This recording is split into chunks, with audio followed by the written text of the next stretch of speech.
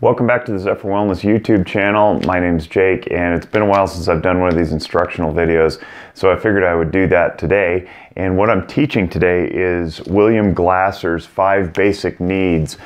And William Glasser is a pretty big name in our field. He passed away a couple of years back, but what he left was a legacy of helping understand motivation for behavior. He developed a therapeutic intervention called choice theory, and off of that something called reality therapy.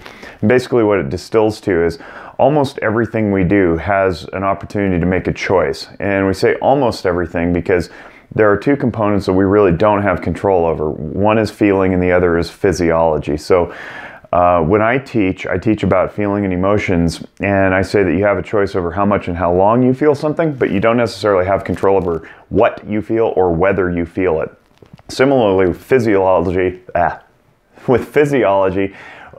things that our body does to help regulate itself, we don't have a whole lot of control over that either. So if it's hot, I'm going to sweat. If I'm hungry, my stomach's going to growl, that type of stuff.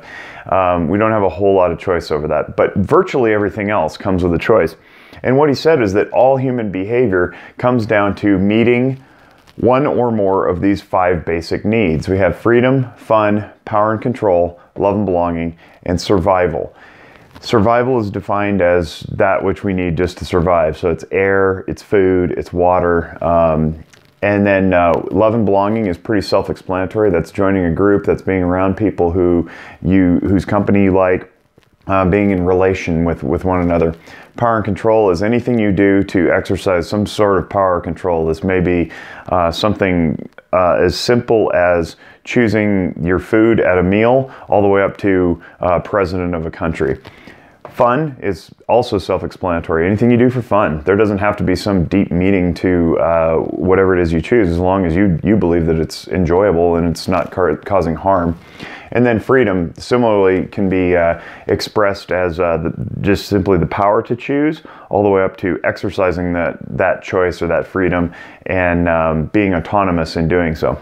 So I'm going to go through a couple of examples here, and we're going to illustrate how anything we do is set to meet one or more of these basic needs. But the way that we get these needs met is through something called our wants. So if I want a cheeseburger, it's certainly going to meet my survival need.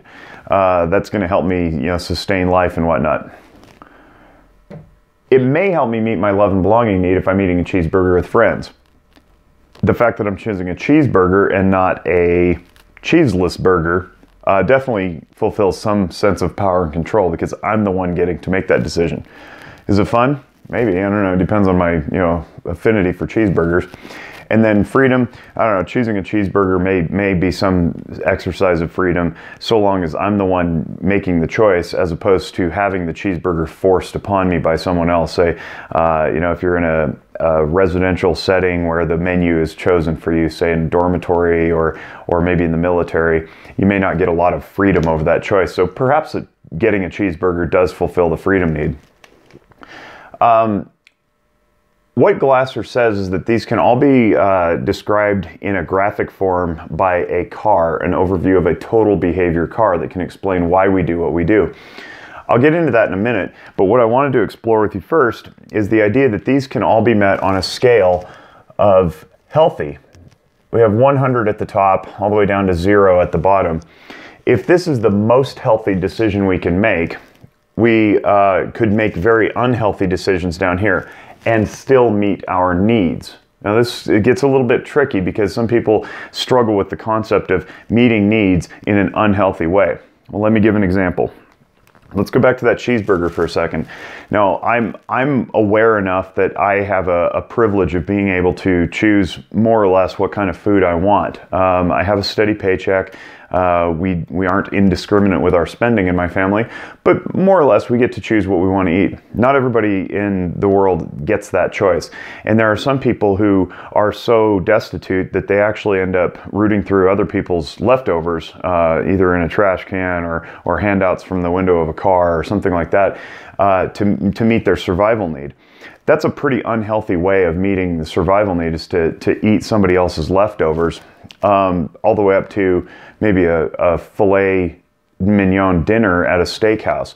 So there's definitely varying degrees of healthy and unhealthy. Now, how this applies in counseling practice is sometimes we will be dealing with a family where a teenager is constantly fighting or arguing, and the parents want to know why. Well, why would a teenager choose to fight or argue? What need could that possibly be meeting? And I would put need with an S in parentheses on the end of it, because it could be one or more. Does it meet his survival need? Probably not. Does it meet his love and belonging need?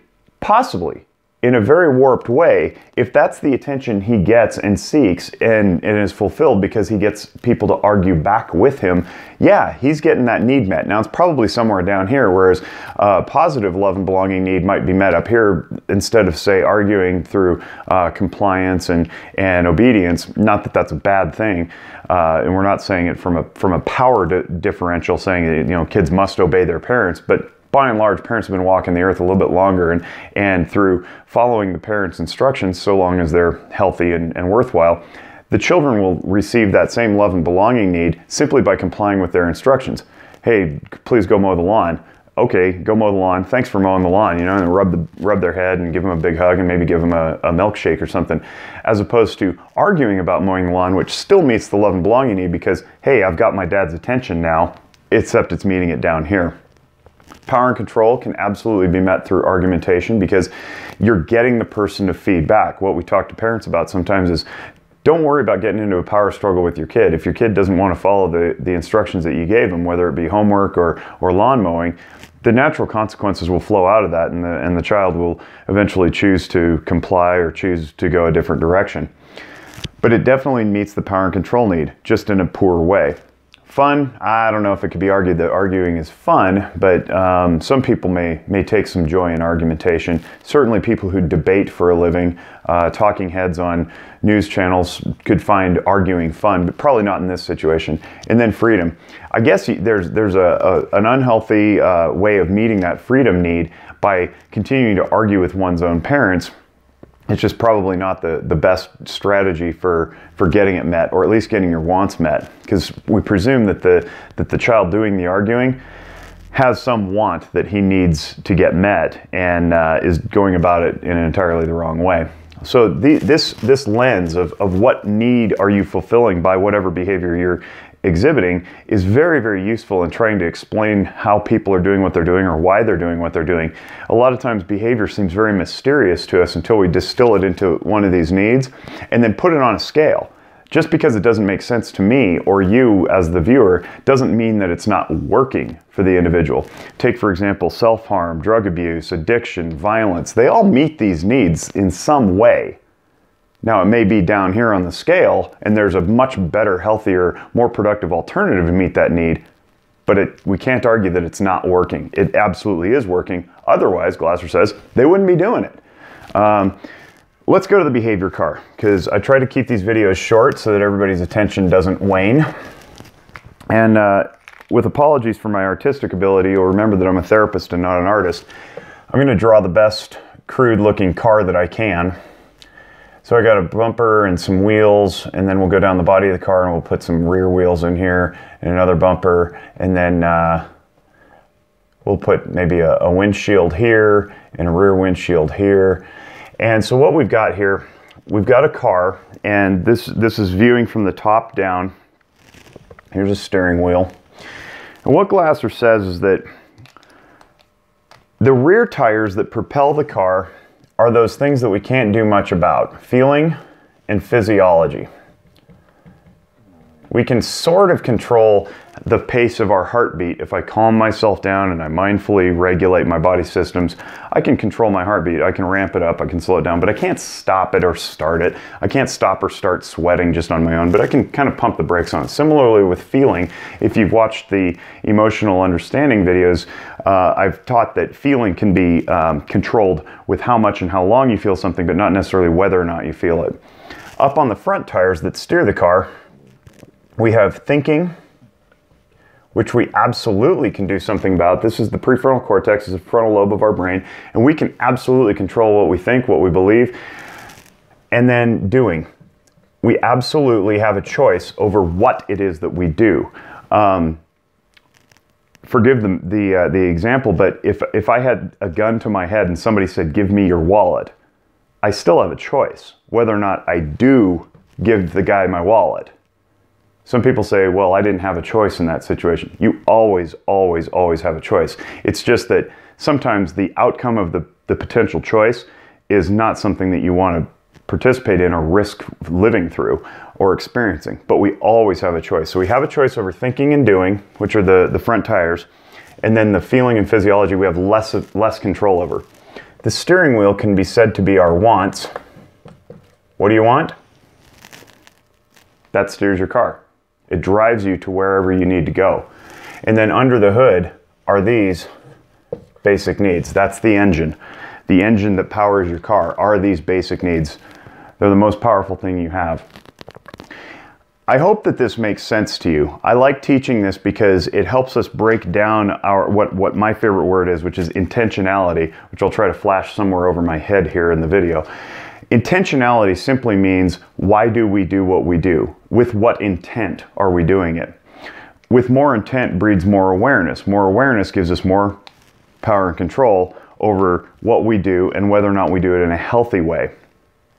By being aware of what it is that we want and what needs we're fulfilling with our wants, we can think and do a little bit more intentionally, and thus we can elevate our own level of satisfaction in life. If you like this video, please subscribe to the channel. That definitely helps drive viewership, and more viewership means that more people get more help for free. And we also invite you to check out the Noggin Notes podcast and the Noggin Notes app, and visit zephyrwellness.org, because we just keep putting out content for you to consume. As always, on behalf of my Zephyr Wellness team, I really appreciate you tuning in. I'm Jake Wiskerchen, and I wish you great mental wellness.